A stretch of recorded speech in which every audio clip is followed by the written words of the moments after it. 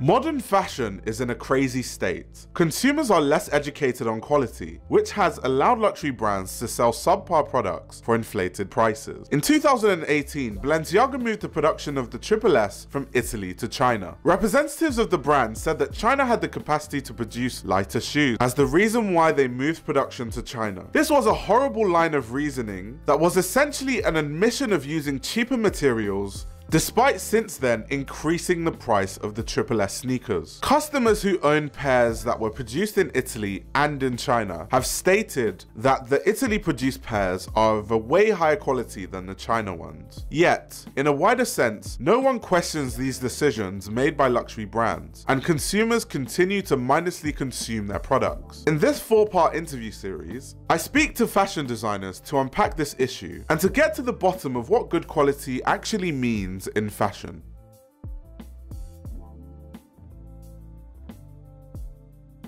In this episode, I went to a fashion studio in Deptford, London to speak to a fashion designer named Richie. He produces all of his clothing by hand and creates bespoke garments for his clients. His constant crafting of clothes means that he has a lot of experience working with many different fabrics. In our discussion, he spoke about his work and the difficulty in trying to determine what good quality clothing is, because different fabrics have specific uses due to their properties. Yeah, so my name is Richie. I am, I guess, a hybrid of fashion designer, maker, I guess, tailor and stylist in this weird combo together.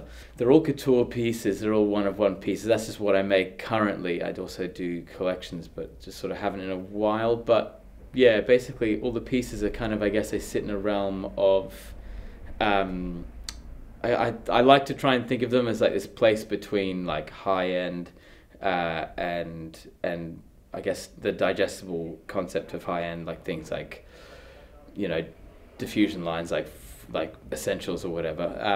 That kind of between the two, where it's like people who are wanting to be in more of that, wearing more avant-garde stuff, but then like bringing it to a space that makes sense to your average person, instead of it being like, whoa, look at this crazy McQueen thing on a runway that makes no sense to me. How could I ever wear that down the street? Like, something that bridges that gap kind of together. Yeah. Okay, so how long have you been designing and how did you get into fashion design? I've been designing for, I guess, probably maybe 6 years, I guess. I got into it from my mum. My mum taught me how to sew and pattern make, and then I just kind of kept doing it in my living room for like 1.5 years, 2 years. And then worked at a few stores in Brisbane, in Australia, that were kind of similar to this space, and they were it was run by this woman who did a lot of stuff for the fashion schools in Brisbane, and I was just like, I'll work for free if you just teach me everything you know, so I don't have to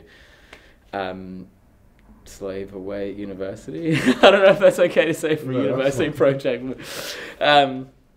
Yeah, and then so I just kind of did that with her for like, I guess, 1.5 years, 2 years, and then moved here because I was sort of born in the UK, but then also felt like there was more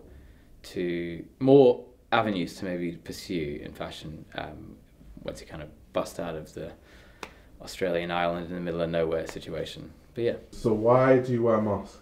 I much prefer for anything to do with the clothes that I make to be about the clothes that I make and not about me necessarily. I feel like people who view these pieces or because I view my pieces as like, I don't know, it sounds super arrogant and wanky, but like I view them as pieces of art, because it's like a painting that, you know, if there was one piece, it's the same as a painting. Like, you know, maybe an artist will do a print run of all those things, but that actual painting itself exists in one canvas.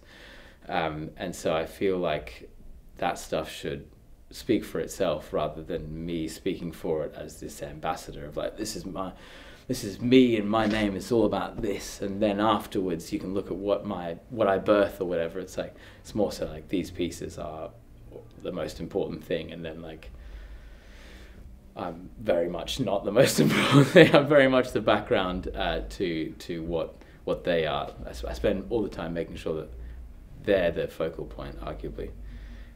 So I feel like what I do and where I've come from doesn't mean shit compared to like what these pieces are. When people come in here, I much prefer they spend time looking at them than asking me questions. Like, there can be such a debate about like, there's that like industry standard of it must be an industrial sewing machine or it must be this, but I feel like it's like, it's not always about necessarily just the machine. Again, like if we're talking about what like a quality stitch is, a quality stitch is like what is applicable. Well, I guess again this is my own perception, but a quality stitch is like what's applicable to that scenario. So for example, like, you know, we could be needing a stitch that needs to be super wide so that the like it could be a heavily elastic. So for example, I had a piece that I'd made a little while ago. It was a heavily elasticated, like very stretchable fabric, and obviously I wanted to stitch a cuff on it that was like very much smaller than the opening of the sleeve,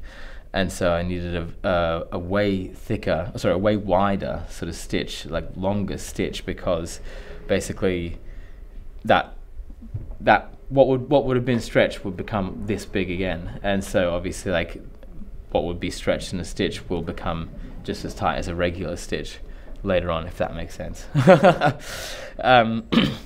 But yeah, I think it's like it all depends on what you're needing at any given time. Like I think like there's this assumption that like there's an industry standard of like what the stitch should be or whatever, but again it's very much adaptable to each situation. I think when you start thinking in realms of like, okay, so like the industry standard of making a shirt is it must be stitched with this width on a stitch, and then afterwards has to be overlocked, and it has to be overlocked with these settings and that sort of stuff. I think like with this sort of like time that we live in, where there's all these people who do modding stuff and or also just like general bedroom designers and makers, like the concept of like what even is a good I guess like overlock stitch, for example, has completely changed. I think like I see more designs now that I like, that when I see them and I look if have been overlocked, because I'm not necessarily someone who overlocks much of my stuff, because I kind of like how it naturally curls around the stitch, like a lot, again because it's jersey, a lot of the time when it washes it'll curl around the stitch.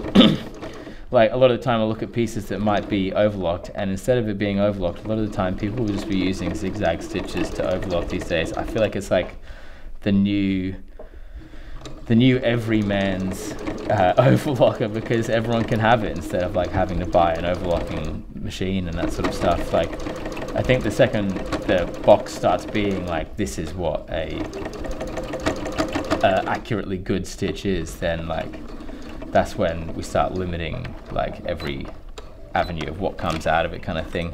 And I think like, but I guess, you know, to tell you my average stitch, I don't know. It's like I'm usually using a straight stitch a lot of the time, obviously, but like that's why I also like using a more domestic machine, because like as much as there's this shop space, it's like also it's not a studio, so I can't just have like an industrial sewing machine for this stitch and this stitch and this stitch and this stitch. Like this I can carry around that has like all the stitches, as much as like it doesn't have the punch power and the speed and the time and all that sort of stuff. Kind of works with my design language, I guess. It's one of those things where it's, I guess it's like if you like the limitations that you have on your own design stuff start influencing the designs that you make, if that makes sense. You know how it's like oh, I only contextually know how to make a coat from this, and then so it affects how you start conceptually thinking about that design in your brain, kind of thing. I feel like I have that with that machine as well. It's like understanding what stitches it's capable of and what stitches are worthwhile for me, which is what quality stitches to me. I don't know. I'll be as much of an interesting story as you want, but this piece is actually heavily inspired by, I don't know if you've seen the music video for the Stone Roses, I Want to Be Adored, but in the video basically Ian Brown wears a shirt that had probably screen printed on it. It was like a bunch of £20 notes that were on fire around his neck, and I thought that that looked incredible. And so I thought that would be really interesting, like contextually, if like the elements were taken away from it but like kept considerably the same. And so all of these are like the exact size of a 20-pound note, and roughly in a similar shape about how they would sort of sit, but again I guess kind of thought in a more abstract concept about it, because I felt like it as an idea was interesting. Kind of kept this as well. This was like just part of like when I bought the roll of this fabric. It was really nice jersey, like really heavy, thick jersey quality. But in right sort of in the midst of it, there was like 2 sections that they had stitched together just to keep the roll like on. And I just thought actually it looked really interesting. It's like overlocked on the other side, obviously, with like all of to keep the roll together. But I just thought design-wise, actually, it looked really good. So I kind of kept it as like this sort of Frankenstein thing together. But again, I guess that probably popped into my mind again back because of like the idea of minimum wastage conceptually about what I use and what I like throw away from the fabrics, I guess. But yeah, this one, I guess, a bit of a chest rig situation, a bit similar to this one, but I kind of felt like this would be like hot summer festival vibes.